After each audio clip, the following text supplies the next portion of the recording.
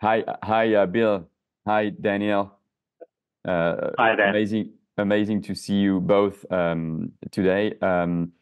We are going to be joined at one point or another by Diana Buttu and Noura Erakat, but we've just heard the, I guess, verdict of the International Court of Justice in the case of South Africa versus Israel. It's in my opinion, it's already an historic moment, but you are both experts, so you can tell me why, if you agree with me. Um, Daniel, sort of, what are your thoughts? What are your thoughts? You've just heard the provisional measures. I mean, it was already a victory that they gave provisional measures. Maybe you can briefly touch on this. But then, what are your thoughts about the margins, So 15 to 1, yeah, 15 to, yeah, yeah. my thoughts. Thank you, Frank. And my thoughts are that by a very significant majority, which is important. I mean, any outcome is an outcome, and the court's ruling is the court's ruling, but it is significant that it's by such a big margin. And the fact that the U.S. judge, in terms of U.S. responses, is important. The U.S. judge was part of the majority, and the U.S. is obviously a very significant global power in all of this, and has been a veto-holding member of the Security Council in terms of when and if and when this reaches a Security Council again. But the fact that by such a large majority there's been agreement that there is a plausible argument that there is a genocide or a risk of breaches of the Genocide Convention, technically is what the current finding is, that threshold has been met, that the threshold of the connection between the risk of irreparable harm to Palestinians in Gaza is such that the court was called upon and required, and it met the test, the legal test, for a requirement to indicate provisional measures. These are all hugely significant findings by the court, and every state in the world has to take note, especially every state that's a party to the Genocide Convention. In my view, and I'd be interested to hear Bill's view on this plausible argument of a genocide exceeds the duties that will, in my view, already incumbent, but it certainly completely crystallizes the duties around the risk of genocide. And there are duties on states where there's a risk, which have been stated in previous ICJ jurisprudence, which Bill will know better than me, which indicate the requirement of states to take the measures that are reasonably available to them, and different states have different relationships with Israel, and therefore different ways in which they can influence Israel's compliance with the Genocide Convention. That now is fully clear. I believe it was clear, but we now have an authoritative ruling, even at this stage in these proceedings against Israel, brought by South Africa, that to me resonate in terms of duties of acting on the risk of genocide, and those are significant duties. Every state now needs to be positively taking steps to prevent the actions that Israel has continued to take for now months into these terrible events. But again, I'd be interested in hearing about that. The one disappointing aspect is that, of course, South Africa asked for a ceasefire. And in my view, there were ways of expressing a ceasefire which allowed Israel to take what I would call policing measures, even whilst their armed forces are there, whether legally or not, and in relation to civilians inside Israel, that there was a way of requiring Israel to cease all combat operations, which it did not decide was required as a provisional measure. Before this recording, we touched on the possibility that this could be revisited.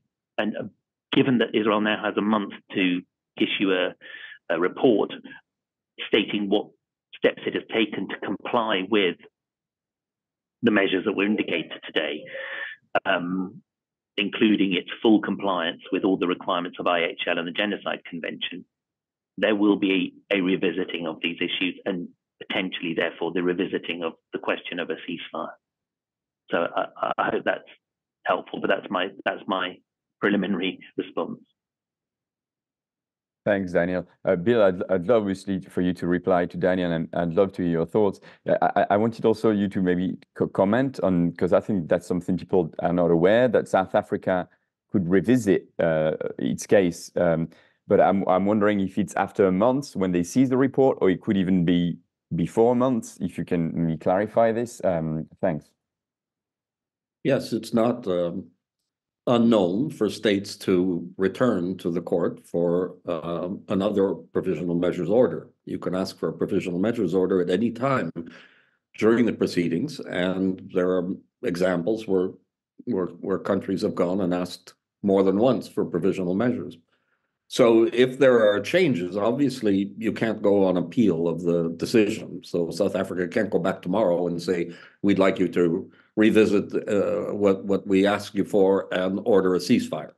But when there are significant changes in the situation or developments, it's in a position to do that. Of course, this is signaled in a way by the reporting obligation. So the idea that the court requires a report from Israel in 1 month and then requests comments from South Africa after means that this is an active matter. This is not simply saying don't do something and then we'll wait until we get to the merits.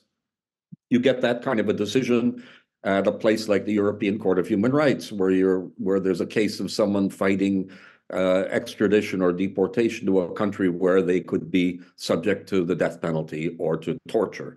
And the court will just say, don't do it, and that's it. It's a one-off order, and it's done.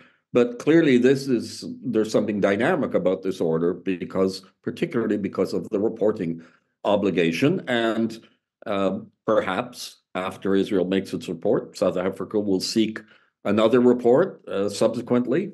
And so this is not the end of the provisional measures order. That's all I'd say. So there are two ways of getting at it. One is in the context of the report itself, and the other is simply the right of South Africa to return at any point if there is a significant change in the situation to ask for a new order. And so, what about the findings? Well, I think it's a remarkable achievement for South Africa to get this order. I personally never expected them to get everything they asked for, and I think on various occasions, maybe in the session I had with you, I would have said that I thought it was you could hope for 100%, but that it was likely that South Africa would get something in between, and that's what they've got. I think it's a very, very significant and important order that achieves a great deal, and it will be. We shall see how it's implemented. We shall see whether there are changes in Israel's conduct as a result. And as I say, if there are, then this will be a matter perhaps to return to the court with. The other thing about it, of course, is that it's a big, it's very chastening for Israel to have this message from the court. I think when one assesses whether South Africa didn't get everything that they wanted, but maybe that's a way of telling us that it would have been hard to get 14 or 15 judges to be unanimous. We all talk about this with our friends and people we know, and can you think of taking a cross-section of 15 people and asking, can we agree on what to do about Gaza and Israel? And you might have a fist fight, and you might have, it's a remarkable achievement that the vast majority of the judges could agree on this, and that and we will see when we see the written, the full order, not just the conclusions and the summary, but we see the full order, how significant that recognition is. And it strikes me that it will send a very powerful message. We've talked about in the past about this plausibility test and how it's a low threshold, but it nevertheless it's a very important message. I heard on CNN International this morning some spokesman for the government of Israel saying we expect them to throw the case out. well, now, actually, you cannot throw the case out at the provisional measures order, but it's an indication of the kind of message one gets from Israel that this is a frivolous, absurd case. And obviously, that's not what the judges are saying. If there was any doubt about the seriousness and the gravity of the case, you would have seen more differences amongst the judges.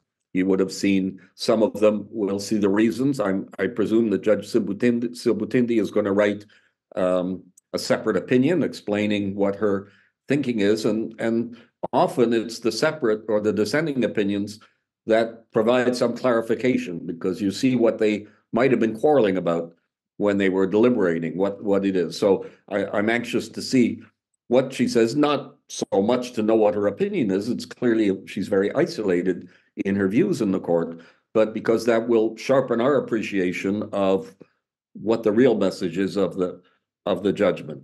And people have also said that, well, Israel will be defiant or it will be indifferent to the message, and maybe that was always to be expected. But this is not just a message to Israel; it's an order to Israel, but it's a message to the whole world, and it's a message to the Security Council. And I don't think we can rule out the fact that this will provide a basis to return with some, carefully drafted draft resolution to the Security Council, where it will be able to get through the council, perhaps with a few abstentions from the usual suspects, but without a negative vote from a permanent member. Maybe I'm imagining things or dreaming, but I wouldn't exclude this. I think if with the right wording and the right reference to the order of the court, that this will be hard to resist in the Security Council. And of course, it will strengthen other efforts, both in political bodies like the Human Rights Council, the General Assembly, various regional bodies, but also litigation in other fora, including at the domestic level. So I know that today the case that was filed by the Center for Constitutional Rights is being argued in a court in the United States.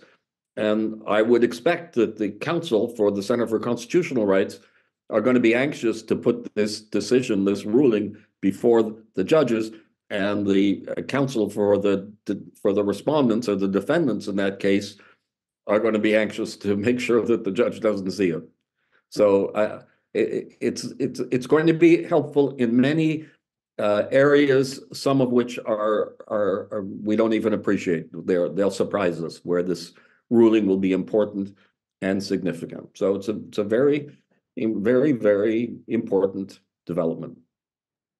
Thanks, Will. Can I ask you both? And Daniel, let me know if you're ready. But I mean, the question now is historic ruling, but what is the what now? What is the what next?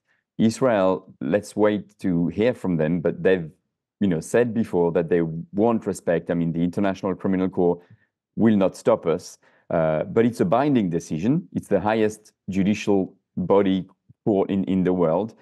So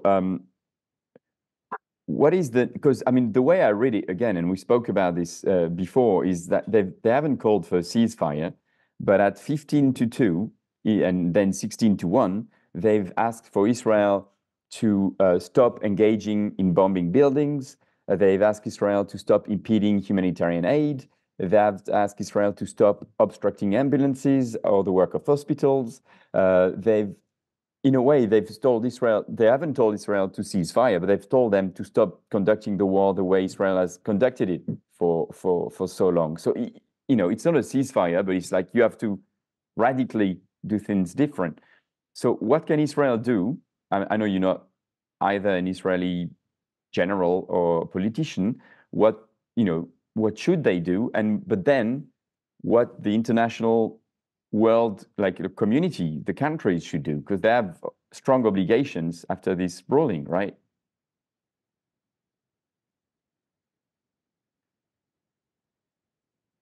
Maybe Bill, you can start. Daniel, your screen is. We now see you. Yeah, no, it's better now. Yeah.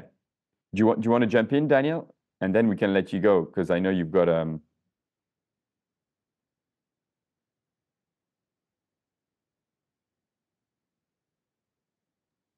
Forgive me. Yes, I'm trying to get access to the order, which has now been published, by the way.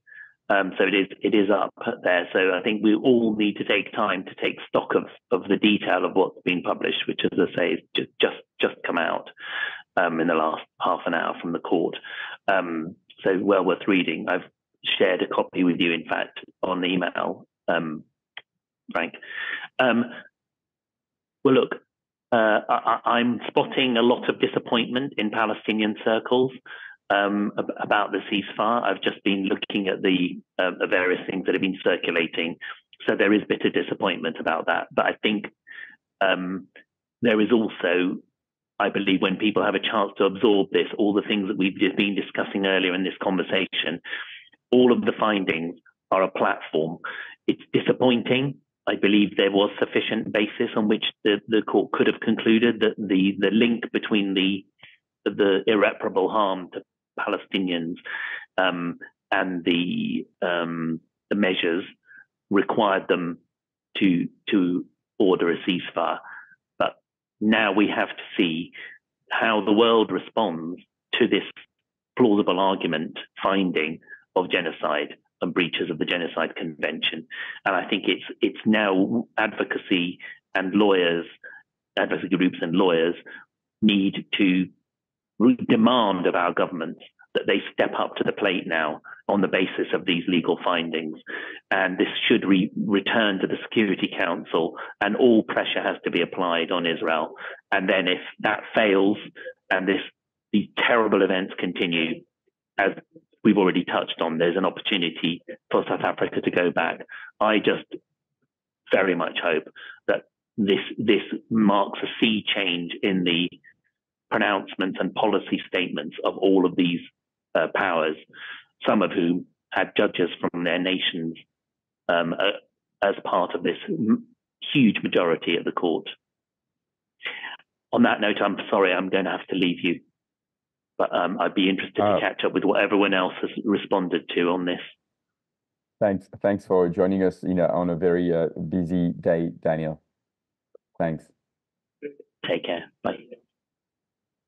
Bill, Diana is about to join us actually in about, I think, 10 minutes, she said. But so responding to the what now, in a way, what is the duty or the obligation of Israel, and what are the duties of third parties and other states? Well, yeah, let me say I now have the order in front of me. It's 29 pages long, and I haven't read all of it, but like most lawyers, I go to the back, the final page on the judgment first. We always do that to see who won and who lost. I'm looking at one of the orders, which I'm not sure was even directly requested by South Africa, but it's a very remarkable one. It's also remarkable, if for no other reason, that it has the vote of the ad hoc judge, Barak, from Israel as well.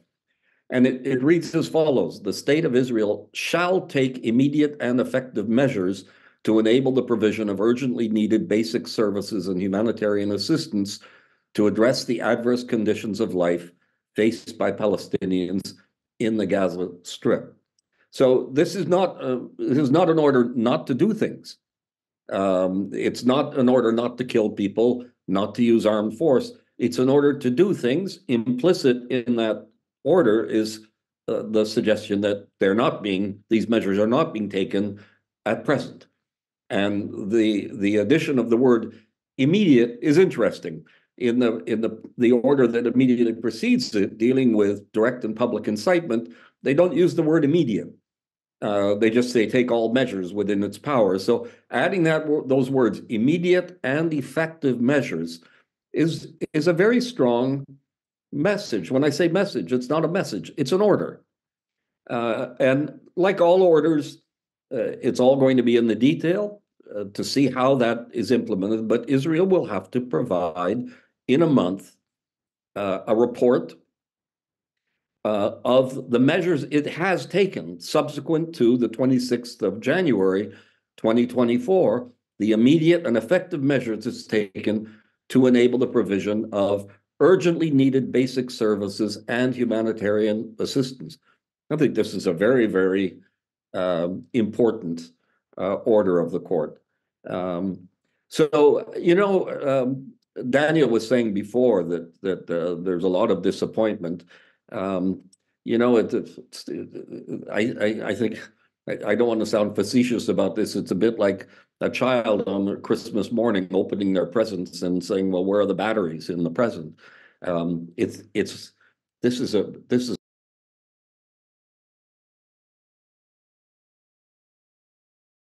I'm sorry, it muted. This is a great achievement, and while I can understand that people would have liked more, you have to understand this. There are limits to what you can get in a provisional measures order. It's not a judgment on the merits. Nobody's won or lost the case yet, and the court also has to take care not to prejudice the outcome of the final proceedings. And so there's a delicate balance there to be achieved. And the court has probably come pretty close to it, again, with just a remarkable unanimity in the court. We're promised a dissenting opinion from Judge Sebutindi. We'll see what that is.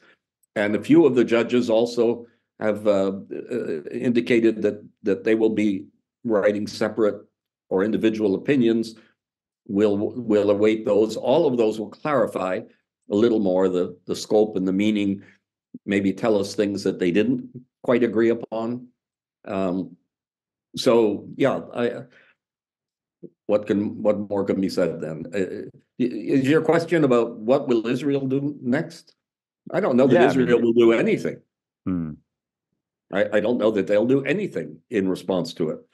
But if they don't do anything in response to it, this is not the last they will have heard from the International Court of Justice.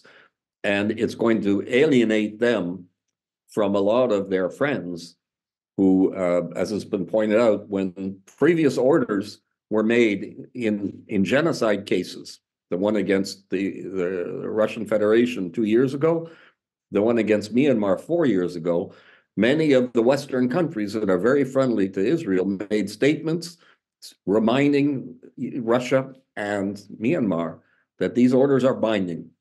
They have to respect them. And so that's going to be, obviously, this order is a great tool that we will then facilitate scrutiny over Israel's conduct. It's not going to create a Palestinian state. It's not going to end the armed conflict. And people who thought that the armed conflict would end at 2 o'clock in the afternoon, Central European time, on the 26th of January, we're not being realistic. That was not. The court isn't able to do that. It doesn't have the power to do it, and so this is pretty good. And I want to ask you as well, in terms of the margins, it's very hard because you can imagine what Israel is probably planning to say after the ruling. And if you have like 8 judges versus 7, Israel could say, "Oh, look, it's very divided. It's against, the global South voted against us." But most of the provisional measures, it was either 15-2, including the Israeli judge, or 16-1. So what can Israel come back with in terms of it's this global South against us? Makes it very hard for them. You're quite right. These very large majorities, including a few of the orders that their own judge voted for, these very, very, near unanimous rulings are very difficult to resist. Daniel was referring to the American judge. People call the president Donahue the American judge. Of course, she comes from the United States, but these judges are independent. They may have tendencies to lean in the direction of the country or the region of the world from where they come, but they're independent. They're not taking orders, and they're I wouldn't. These are 15 serious, credible judges highly qualified, experienced professional. And if it's so obvious to them, then it should be obvious to the entire planet, is my view. And as I say, I go back to wording like this order: immediate and effective measures to enable the provision of urgently needed basic services and humanitarian assistance. This is a huge order. And as I say, 16 votes to 1. It's you know, it's impressive. Thanks, Bill. As you see, Bill, hopefully we've been joined by Noura. Noura, you know, thanks a million, because I know it's very early for you. I know you're also flying today very, very soon. So we've been talking with Bill and Daniel. Daniel had to go because he's also in court. So what are your thoughts? Like, you know, it's very fresh. Oh, you muted, Noura. Noura, you muted. Sorry about that. Thank you, Frank. Thank you, Bill. It's lovely to be here with you and to see you. I am about to catch a flight, so I can't join you for long. But I watched this morning. My reaction, I think, is echoing Bill's here, which is vindication, relief, especially the way that Judge Donahue began with providing context as if this began on October 7th, as opposed to the context that was provided by the South African legal team, which framed it in 75 years of settler colonialism and ongoing Nakba. I began watching with some stress and trepidation that the court could actually,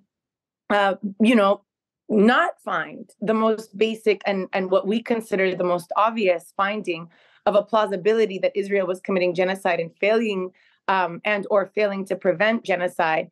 And in that instance, I wouldn't have been surprised, because what we knew from the beginning is that this was also a trial of international law itself and the legal institutions that have failed to honestly end this ongoing genocide 111 days today, and what failed to prevent us from 75 years of settler colonization, failed to dismantle apartheid, failed to lift the siege, failed to end the occupation. And so had they come out to a different decision, for me, it would have been an indictment of the legal institutions and the law itself that they found otherwise, and instead that they echoed the findings of several UN officials, multilateral institutions, that they recognized that this was not necessarily legitimate warfare that was characterized by crimes against humanity and war crimes, but instead was plausibly genocidal in its total attack on the Palestinian population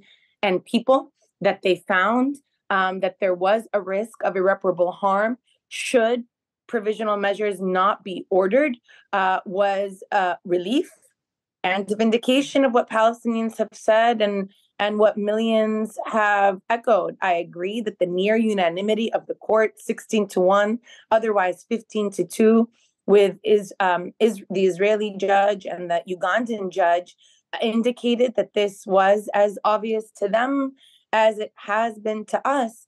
And regardless of the outcome, regardless of what they would have said, even if they did order, provisional measures to cease military hostilities, the onus of that order would have remained on the people and would have remained on them to agitate with their governments in order to cease the hostilities, to work towards that in the Security Council, to continue asking for a Uniting for Peace resolution, to continue to ask for the imposition of weapons sanctions, to move towards prosecution in national courts under universal jurisdiction. And so the work is the same. The work is the same. And what the ICJ has provided this morning is another tool for the people in their continuation of that work. Can I quickly follow up on something? How does this impact, you think, the CCR case against Biden in the US? That actually, I don't necessarily think that there's impact on the CCR case today that's going to be held in a few hours, which charges Biden, Blinken, and Austin with failure to prevent genocide and complicity in genocide per their obligations under the Genocide Convention, which is incorporated not only under customary law and therefore federal law in the United States, but the U.S., as a state party. What we've seen from Judge White's questions to the petitioners is mostly on grounds of political question doctrine. The political question doctrine is a judicial rule that basically establishes that if a question is better suited to another branch of government, the executive or the legislative, then the judiciary should defer, not because they can't necessarily make a legal judgment, but because they're not the best suited to make that judgment. And that's what that's mostly going to turn on. The CCR attorneys are going to have to demonstrate why there's actually precedent where the U.S. has intervened when similar questions have been raised, which I think they can demonstrate. They're also going to have to demonstrate that genocide is not merely a political question, but is justiciable, and that there are legal grounds to find that conclusion. I think that they have a robust case. I'm excited to watch their argument, which will begin at 10:30 a.m. Eastern. But I don't think that these are connected. And maybe Noura, a final question, and then I'll let you go. I see a lot of stuff already on social media from Palestinians. Some are very upset that there's no call for a ceasefire. Some are actually tweeting, "We won." The South Africa legal team seems to be very happy with what happened. I know it's not a case of winning or losing, because the people in Gaza are definitely losing, even still today, they're still dying. But the fact that the court came back with provisional measures does imply that there's a plausibility of a genocide, right? Did I get that right, or no? Yes. No. This is non-controversial. I'm sure Bill covered this as well. I understand the frustration of not getting an order for the cessation of military hostilities. I want to emphasize to the audience that doesn't mean that the court might not have thought that they were necessary, but on a legal question might not have found that was within its purview to provide. This wasn't a case that asked about, Israel, whether or not Israel had the right to attack the Palestinians in Gaza, or what they say, to attack Hamas in the name of self-defense. This was about the plausibility of genocide. And insofar as that was raised, they answered in the affirmative, that there was a plausible reason to believe that there's genocide and failure to prevent genocide. And they did order for the cessation of genocidal acts for the provision of humanitarian aid, and so on and so forth. So I wouldn't take their failure to say that there was, to order a cessation of hostilities as any kind of, loss or betrayal that can turn on a legal question, and the way that the question was framed initially. The other thing I want to emphasize is, even if they had ordered an immediate ceasefire, that wouldn't have been forthcoming. The ICJ doesn't have the coercive authority to impose a ceasefire. That still remains within the purview of the Security Council under Chapter 7 authorities. And so we shouldn't see this as an opportunity lost for us, but still as another tool available to continue to agitate for that. With that, I do have to leave. I apologize. Bill, I'll continue to listen to you. Thank you for everything. Thanks, Noura. Thanks for popping in. Thanks. Thanks. Bill, I will also let you go very shortly, and Diana is about to join us at any moment. But I want to come back to a point. So what is there now a duty or an obligation for other states after this ruling, or it doesn't really change anything? They had an obligation to act before this ruling, but or does it? Well, the order doesn't in itself create any obligations on other states, because they're not parties to the litigation. This is a strict legal issue, but at the same time, the order creates circumstances in the situation that have a legal impact on other states. One issue, this is one of the issues, by the way, that's involved in the litigation in the United States as well, is the obligation to prevent genocide, which has an extraterritorial scope. So it's very clear in international law that states have a duty to prevent genocide outside their borders as well as within their territory. And that means that it's an obligation that is a variable obligation that depends on the extent of their influence over those states. And so obviously some states are closer to Israel than others, and probably in a stronger position to have that influence, with the United States, of course, being at the absolute top of the pyramid. But many other states who are providing assistance in a diplomatic sense, material assistance, and military assistance. So for all of them, this obligation, it existed before, but it's reinforced by parts of the ruling of the court that give an air of reality to the claim of genocide, and that strengthens the argument that there is a serious risk of genocide.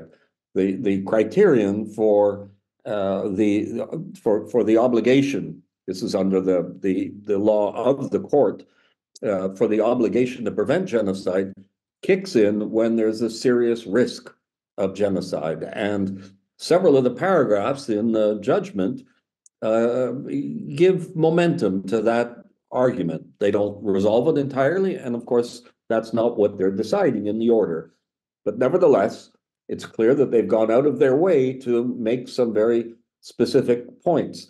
I want to go back for a minute, because now I've got the whole text of the order in front of me, not just the specific orders that are made, but when we talk about the order, we mean the whole document, the 29-page document.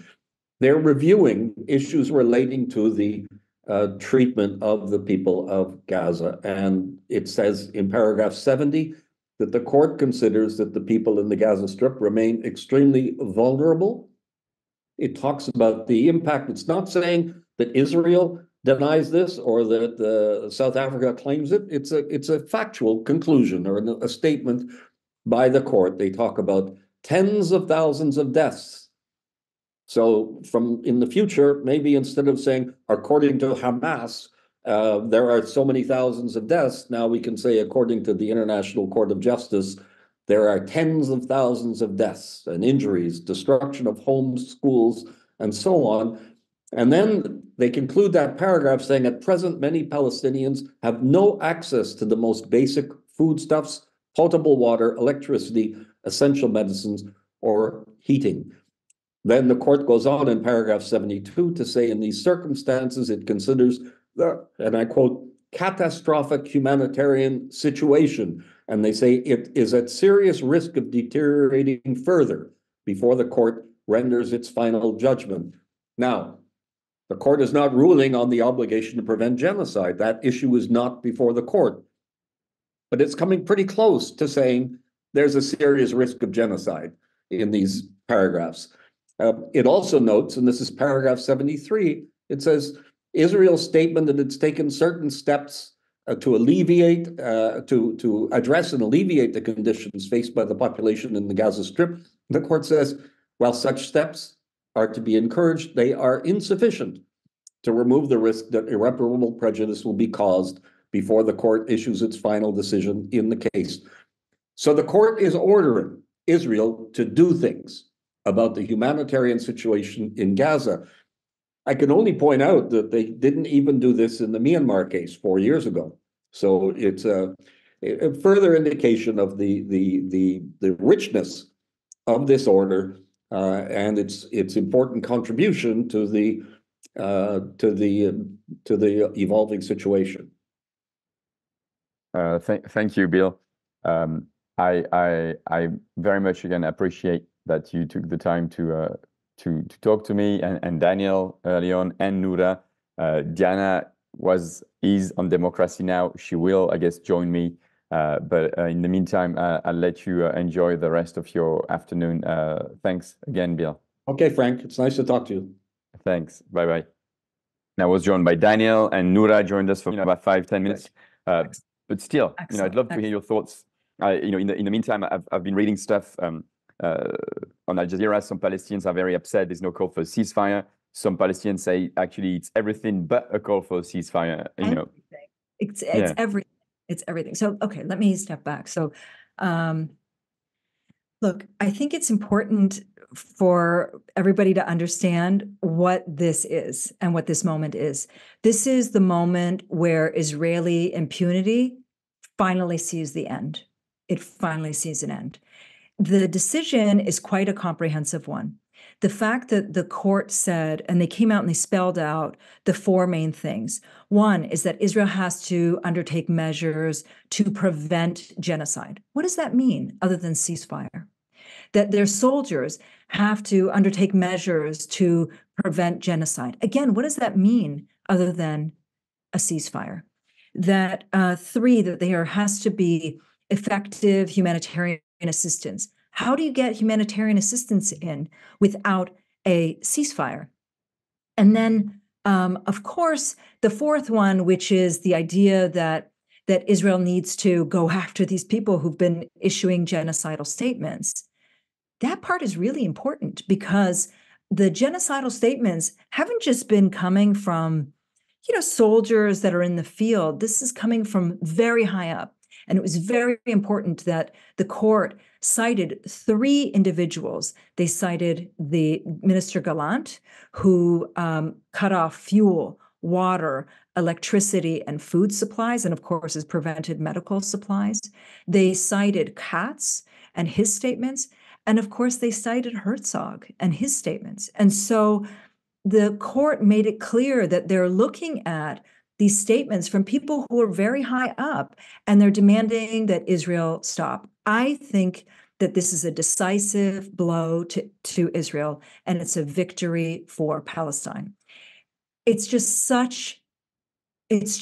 so soul-crushing that it had to come to this, Frank, that we had to be at a point where we're at 100,000 Palestinians who've either been killed or injured, and with 2.3 million Palestinians terrorized, and with so much of the Gaza Strip destroyed. You made a point about the immediate, flow of humanitarian aid. A very interesting point that Bill mentioned, because he's read now the more detailed findings, is that even the Israeli judge voted in favor of that. It was 16-1, and the dissenting judge was not the Israeli judge. Yes. And I think what's important to remind people is that the simple fact that the court came back with provisional measures means that in the eye of the court, there is a risk, a plausibility of a genocide happening. So this is massive. Imminent risk. That's the issue, is that there's an imminent risk. And that part is so important because it casts aside all of the Israeli propaganda that where they've said that they've been doing everything so gently. You and I have seen the videos. We know what's going on there.